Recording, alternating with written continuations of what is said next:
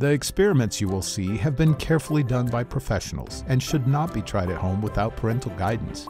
Please follow the caution signs throughout this program.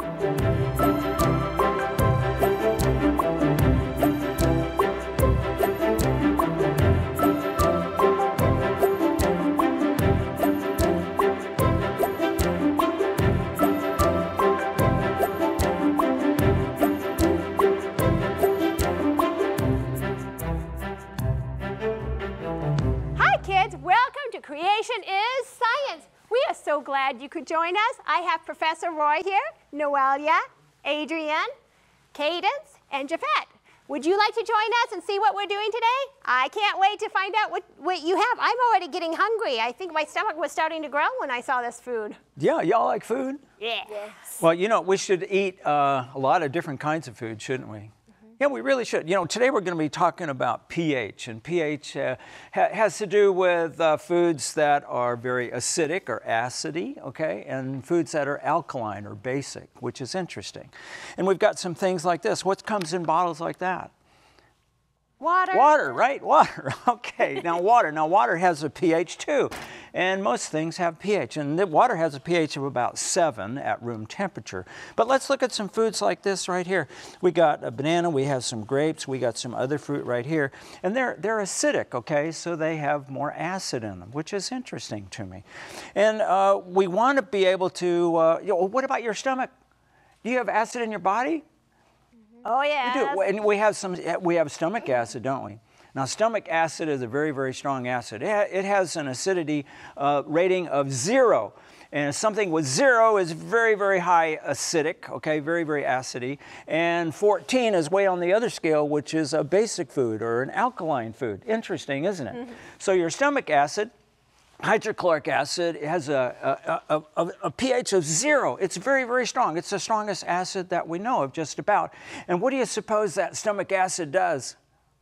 Right, it breaks down our food, doesn't it? The things that we eat, it breaks down our foods, which is interesting, isn't it? It can also help if we take in something like maybe a germ or something that's on our food. It can destroy it. It's very, very strong. So do we want to eat foods that are very, very acidy all the time? No. No, we want to have a variety because we need that variety. So the best way to have a variety of eating is to eat a different variety of foods and different colors of foods. Isn't that interesting? If you're eating the same foods over and over again, that's probably not the best diet, but we need a variety. Well, we're talking about all of that. You know what we could do? We could do an experiment, couldn't we? I can't wait to see. Let's do an experiment by using some acids and some bases. That would be kind of cool, wouldn't it? But we got to know what we have, and so we need some kind of an indicator to kind of tell us if we have an acid or a base. And that's what we're going to do today. So I think we probably ought to put your what? Safety glasses. Let's put your safety glasses on. Okay, here we go. And what I have right here is I have a beaker, and that beaker has a combination of different things. It has some ammonia in it, right? Do you have ammonia at home? Say yes. Say yes. Yes. Because we have a lot of household cleaners, right? Mm-hmm. And household cleaners, they can have ammonia in them. But it's a very, very strong, very, very strong. And so this is ammonia mixed with some water. And so what we're going to do is we're going to add something to it. And we're going to add something to it. And what we're going to add is an indicator for pH. It's going to let us know if we have something that's very acidic or something that's very alkaline or a basic, okay? All right, so here we go. What I'm going to do, here, why don't you go ahead. Okay, pass them out. And pass those out, right. okay? Hold them These are upright little for pipettes, and the pipette has an indicator of pH. And that indicator is called phenolphthalein. Can you say that? Phenolphthalein. There we go. What I want you to do is we're gonna represent the droplets of phenolphthalein. That's going to be, what could that be? Oh, I know what. It could be our sins. It could represent our sins. Now, have you ever sinned? You know, everybody has sin on the face of this earth, right? The Bible said everybody sinned and come short of God's glory. So those little drops that you're going to be putting in this liquid right here is going to represent our sins because everybody sinned. Your grandma, your grandpa, Aunt Francine has sinned. I have sinned. Everybody has sin on the face of this earth. And that's why Jesus came to this earth, right?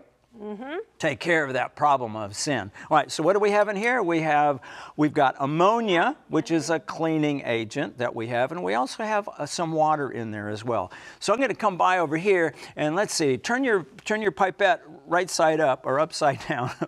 There you go, because we want to make some droplets right here. So we're going to turn it like this, okay? But don't squeeze it yet. Okay, why don't you put 2 drops in there? Just squeeze it very lightly. 1, 2. What's happening to this liquid? Can you see a change? Why don't you put a couple in there too?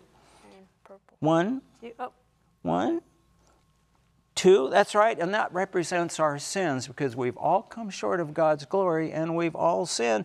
And what's happening to that clear liquid? Oh, there we go. We have a nice squirt in there. That clear liquid is turning colors, isn't it? That's right, because you know what sin does change us, doesn't it? It absolutely changes us. And then go ahead and put some more in there. Put a couple more drops of the phenolphthalein in there.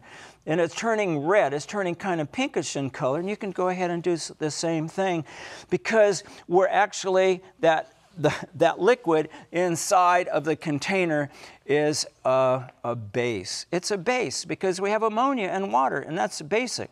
Look at what's happening to our liquid. That's interesting. I'm going to go ahead and stir this up. And now that clear liquid is turning pink, isn't it? It's turning pink. Okay, here, why don't you put another drop in there. There you go. There you put another drop in there.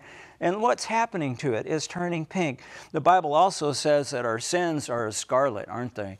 You want your sins to be as white as snow? Yes. Would that be like our sins being gone?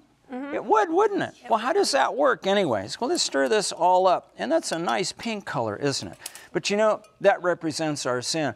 I don't want sin in my life. You want sin in your life? I don't want sin to rule me at all. So we've got to get rid of this thing called sin. We've got to get rid of that pink color. So that's what? It's very basic, isn't it? So how do we get rid of something that's basic? Shall we add an acid to it? Let's find out if we can do that. And if we can do that, if we can make that color go back to clear again, then we can probably get to something that's very, very neutral, okay? Like our body. Your body and my body, we have a pH of about 7 or 7.4. That's where we want to be. We don't want to be too acidic. You want to be too acidic? I mean, what would battery acid do to your body if you just took a bath in battery acid? What would it do to us? Burn your body. It would destroy us, wouldn't it? It would. So we don't want to be too acidic. We don't want to be too basic. We want to be what? Right in the middle, okay? We want to be neutral. So let's see what we can do. I've got some liquid in here. This is a clear liquid, but this liquid is also vinegar. Do you eat vinegar? What? You don't eat vinegar? You don't eat acid? Vinegar's an acid, isn't it? You put acid on your food? Yes. So what kind of acid do you put in your food? Lemons. Lemons? Oh, yeah. What about? I like lemons. Yeah, and how about salad dressing? Yes. Salad dressings have vinegar in it too. So now we have a very, very, very, very strong vinegar, and it's a vinegar, and it's mixed with about water, about 5%.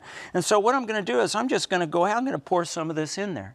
Now this is going to represent somebody that is pure. His whole life was pure. He never sinned at all, and he came to this earth to save us from our sins. And who was that? God. It's Jesus, that's right, Jesus Christ. And he gave his life so that you and I could be saved, right? So let's go ahead and do that. So he gave his life. He lived on this planet. He lived a very, very good life. No one was as good as he. What happened to all that?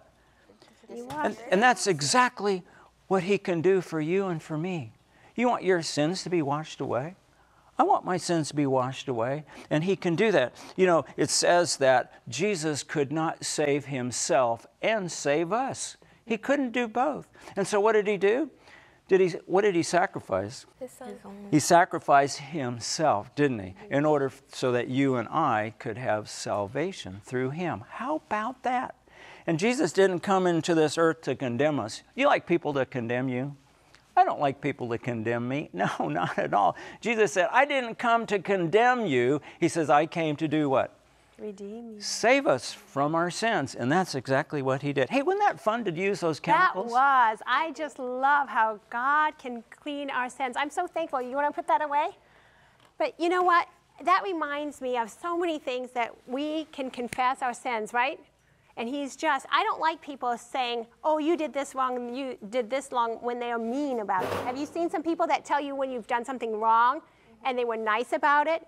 And then somebody else might say the same thing about what you did wrong, but say it in a nice way? That makes a big difference, right? When somebody is your friend and they come to you and they do it in a loving way, and that's what we want to do with others. We want to be able to share something in a loving way. So it's good to help support each other, but finding good things. And with this acid, yes, we want something. And that reminds me that even having good thoughts. We were talking about healthy diets here, right? Mm-hmm. But our thoughts, also what we put in our mind, also they have had lots of studies, and they say also that what your thoughts, good thoughts, also change the chemical in your brain. Did you know that? That's and right. You have good thoughts, and so the more good thoughts you have, the more you're putting in good things, and that helps your body fight even diseases. That's kind of amazing how God made our bodies in such a way that we want a variety. That's right. Variety is good, isn't it? It is good. We've got fruits and nuts right here, but you know, I don't have any vegetables on the table. But we need more green vegetables. We've got to have more vegetables. That's right. That's right. God wants us to have. And what is spiritual food that we can put into our body? Because we want a balance. What kind of spiritual things can we do that also help us in our mind focus on God? What kind of things can we do? Can you think of anything?